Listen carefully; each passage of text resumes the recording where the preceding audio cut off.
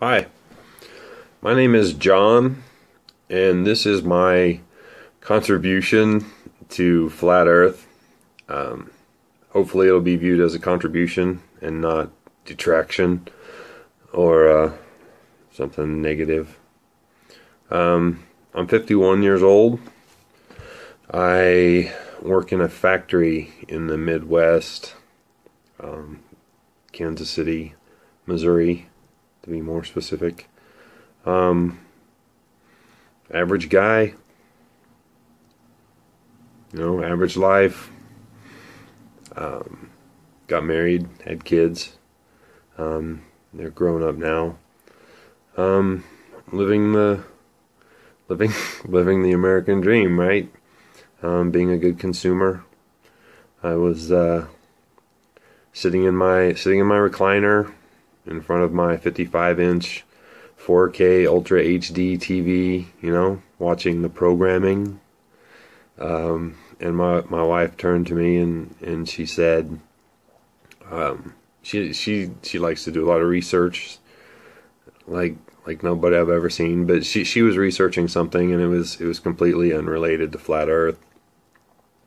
And she said, I went to watch a video. This guy named Rob Skiba, has got some videos that I wanted to watch, but I went to his YouTube channel, and he's got videos on Flat Earth. And she said, I really don't want to watch any of his videos if he's a nut job, if he's crazy. She said, have you heard anything about, Flat Earth? I'm like, what? Is it? Yeah. Have you heard anything? Is there some kind of something going on about the Earth being flat? And I'm like, not that I know of. I'm like, no. She's like, well, you're not doing anything. Would you go, check it out? I don't want to waste my time watching this guy's videos if he's a loon, So you're not doing anything. You go waste your time. Check out this Flat Earth thing. I'm like, all right, I will. So I got out my computer and went to YouTube. I didn't look up Rob Skiba. I just went to YouTube and typed in Flat Earth just to see if there was any videos on Flat Earth, and I was like, no, yeah, there's a lot of videos on Flat Earth. And so I said, hey, there's a lot of videos on here about Flat Earth, So I scrolled through some of them, and there's no way I can watch them all, So I'm looking for something, just the titles, something, to get the most bang for my buck, so I don't have to waste a lot of time, with this nonsense. So I see a video, 200 proofs that the Earth is not a spinning ball, by Eric Dubay. That sounds like a good one. If this guy's got 200 proofs, one-stop shopping. I get all my proofs in one thing. We'll just see what it's about. So I told her about this video, and she said, well, why don't you put it on the TV? We'll watch it on TV together. So I'm like, okay. So I put it up, I started watching, and he moves through them pretty fast. So I hit pause, thinking, I'm listening, to what's being presented. He does a good job with the narration, and it was easy to watch, but I stop it every now and then. I'm like thinking about it, and like, oh, that makes sense, So I watch some more, pause it. I'm like, huh. All right, watch some more. I'm not real good at math. It wasn't one of my favorite subjects in school. But I did look up the math about, calculating the curvature of a sphere with a 25,000 mile circumference. And the numbers that they use are, according to science, it is 8 inches times the square of the miles. And that's a lot of curvature, really. You know, the planet Earth planet that we live on isn't that big, really. 25,000 miles. I mean, if I can get in my car in New York and drive to Los Angeles, it's like 2,900 miles, 3,000 miles, rounding up. That's like an eighth of the circumference. If I can drive that in my car, the Earth isn't that big. So you should see curvature. You should be able to see that amount at 8 inches times the square of the miles. That should be visible. But I don't see it. You know, I went through the whole video, stopped it here and there. I don't know how long it took to watch. It was a pretty long video to start with, but I stopped and I'm thinking, like, and the video ended and she's like, so what do you think? And I'm like, I think the Earth is flat. She's like, just like that? Like, yeah. That she's like, but that doesn't blow your mind, you know? Is it even possible? You know? And I was like, I watched the video. I listened to the arguments presented. They seem very logical, very easy to prove. Yeah. As far as I'm concerned, the Earth is flat. So, like, well, and then she's like, well, what about this Rob Skiba? I'm like, yeah, I'll go look at his, you know, testingtheglobe.com he has a website where when he first started looking into flat Earth, it was just a blog, and he got so much information that eventually put it into a website. And so I read some of his little introduction and clicked on that first video, and it said, if you haven't watched Flat Earth Clues by Mark Sargent yet, stop this video and go watch the Flat Earth Clues by Mark Sargent. So I did that. I stopped the video, went back to YouTube, found the Flat Earth Clues. Mark Sargent does a really good job with his videos. He's a really good narrator. Those are really easy to watch. Watched all 12 of those. Like, yeah, the Earth is flat. Okay, I went back to Rob Skiba. His videos are from the Christian perspective. I'm a Christian. I believe in God. I believe God made the globe. You know, that was part of it. I mean, if you can make all of this Earth that we live on, this flat plane that we live on, you can make anything, and the Earth could be any shape. Or God wants it to be a cube. It's a cube. But from Rob Skiba, looking at the Bible, I believe in it. I believe it is literal, what it says, you know. And when you look at it that way, like Rob said, from Genesis to Revelation, it's a flat Earth book. You know, the circle of the Earth, they knew the difference. The Hebrew word, there's a different word for circle and a different word for ball, you know. And they used in Isaiah, he uses both ball and circle. The Earth is a circle. God inscribed a circle on the waters, you know. It's flat. Stretched out the heavens over the Earth, not around the ball. Stretched out the heavens over the Earth like a tent The firmament is flat.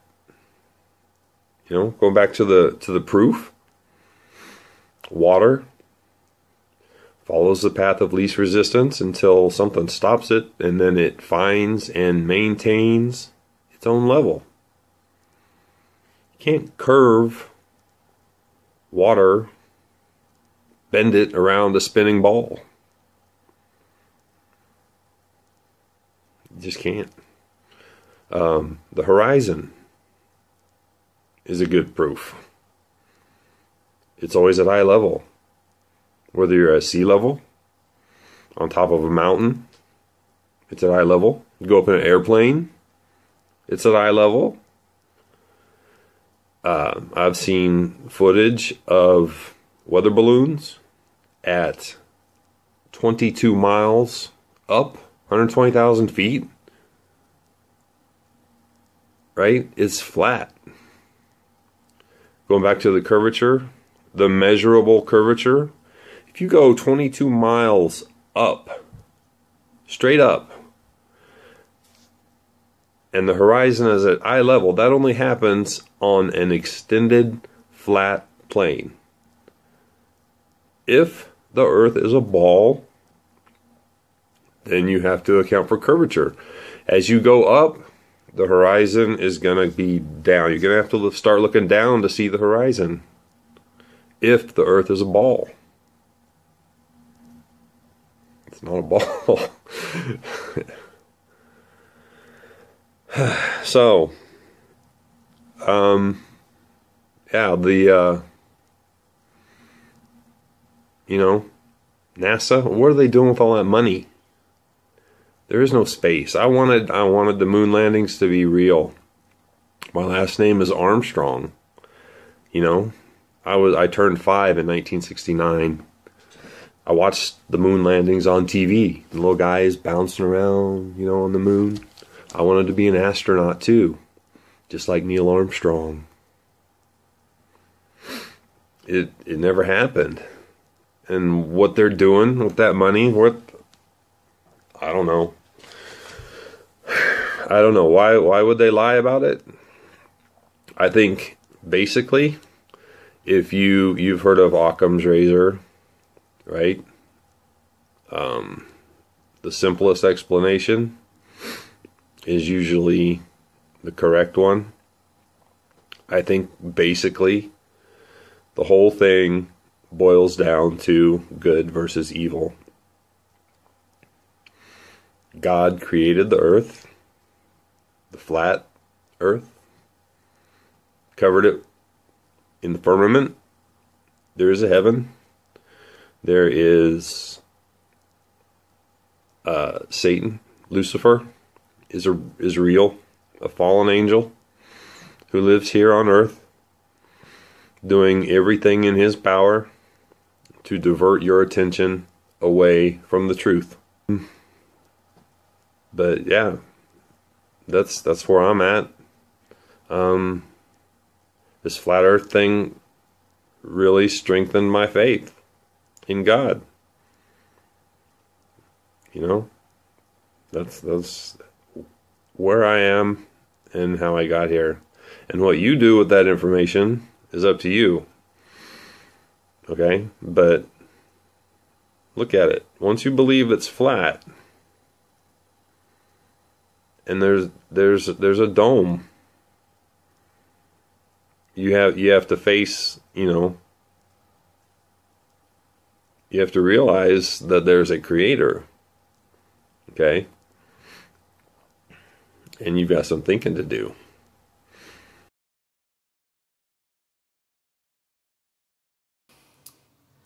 So, my name's Andy. I've believed in flat earth, that the earth is flat, for probably about 7 months now.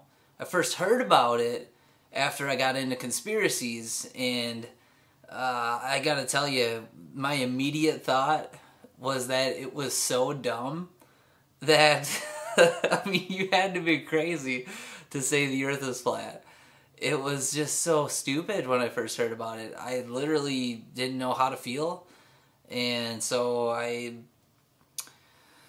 I just kept listening to what they were saying, though, and eventually it just kind of snapped. It was like, okay, yeah, it makes sense. The globe doesn't add up. The Earth is definitely flat. It's stationary. It doesn't move. And I mean, we're so indoctrinated since birth that it was so hard to overcome. I mean, I would wake up at night and just be grinding my teeth, just kind of saying over in my head, the Earth is flat, the Earth is flat, the Earth is flat, kind of like just reprogramming my mind. And it was hard for a while. You know, you have for 29 years, I seriously believed the Earth was a ball spinning and floating through space. But after I looked at the evidence, and I really looked and I really tried to find some hard factual proof that the Earth is a ball, I found not a single one. There's not a single proof that the Earth is a ball.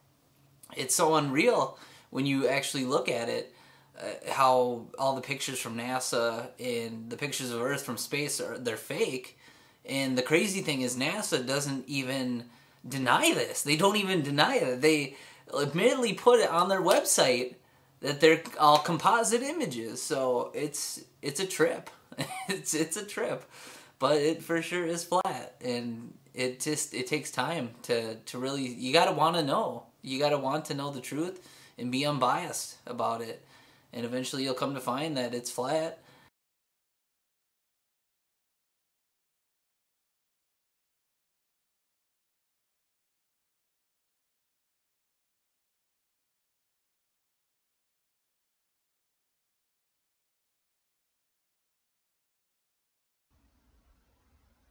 Hello, fellow Globe Rebels. JL Forbes here with a message for you.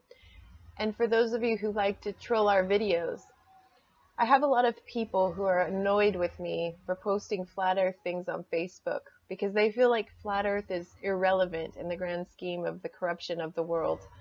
They cannot comprehend a flat earth, let alone why the shape of our world even matters. I've explained it to them over and over that not only is flat earth the establishment kill shot because it brings their entire house of cards tumbling down, but it is also the umbrella which covers all political corruption. If you live your life inside of an illusion while your reality is skewed, how can you possibly have a grasp on what's truly important? You're only capable of focusing on a fraction of the whole. When you wake up to the reality of flat earth, the veil of illusion is completely removed, and you see clearly how everything is intricately connected. There is no separation between world hunger, chemtrails, frivolous wars, and political corruption. It is all one organism creating disharmony and confusion in a world where nature always finds its balance. Humans are so far removed from our nature that we cannot reach a balance, not in this state. We've been deliberately stripped from our nature, and it's only getting worse as time goes on unless we wake up. You see, the sleeping masses are educated instead of alive with wisdom and knowledge, while we the people are focusing on one problem at a time instead of seeing the entire picture. We cannot correct a broken world by giving our attention to the parasites that infect our world without even knowing what our world is. Flat Earth is the greatest lie ever told because it keeps people trapped inside of their minds and focused on fractions instead of the whole. Flat Earth is a born-again experience, which is why those of us who have awoken to it won't shut up about it. We want other people to have this experience too. It's like waking up from a fog into the brightest sunshine you've ever experienced. Through Flat Earth Awakening, the connection you feel to the world and to the people in it is beyond anything you would ever imagine or expect. You understand your role as a human being is significant instead of insignificant, which has been shoved down your throat all of your life. You aren't simply a piece of dust spinning around on a larger piece of dust derived from a random Big Bang. You're of divine nature, perfectly and deliberately created, standing in the center of the universe, delivered here with a purpose. The first question you ask yourself once you are completely free from the globe is, what am I doing while I'm here? Why have I been wasting my life away with nonsense? How much of my time has been wasted out in outer space instead of focused right here, right now? Who am I, and how can I be of service to this world I live in and to the people in it? Well, number one, you now understand is that you have to assist your fellow men and women to free their minds as well.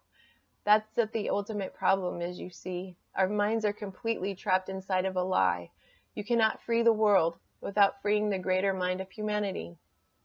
This is why Flat Earth is so imperative. It is not a distraction. On the contrary, it is the greatest truth we have ever woken up to as a human whole, and the truth will set you free. Once you are free, you understand your purpose for being here, and nothing else matters. You want nothing more in life but to set your brothers and sisters free too. So you speak out about the flat earth just to be ridiculed and humiliated, yet you are no longer concerned about what other people think of you because you have risen from the dead. You feel so alive that the zombies who are throwing apples at you do not shake you or move you off course. You see the zombies and the well-orchestrated conditioning of the sleeping masses. You're so awake to it that it doesn't matter how they perceive you. If you can reach even one of them out there, it is well worth the ridicule. You know how important it is that the zombies wake up and return to their true nature. So you place yourself way out on a limb on Facebook and in group settings just to be laughed at and trolled. And while your peers think you are hanging yourself, you're actually becoming who you truly are, which is setting yourself free even more from worldly labels, from institutionalized thinking, and from insignificance. Your life becomes courageous and purposeful. You begin living from your heart with passion and love, instead of being confined in the labyrinth of your conditioned mind, which is consumed with fear. You are shedding faulty layers of yourself which no longer serve you or humanity. You become vulnerable, humble, and an example of what it truly means to be free. You actually give a shit, yet you don't give a shit about what people think of you anymore because you are free. And it is obvious that they are still trapped. You see it clearly while they still walk around in a fog. If you haven't had this experience and you're ridiculing the people who are screaming from the rooftops about flat earth, then consider yourself a zombie. If you are like me and don't give a shit, welcome to reality and to the true meaning of the word freedom. Let freedom reign, baby. Namaste, Globe Rebels. Keep fighting the good fight.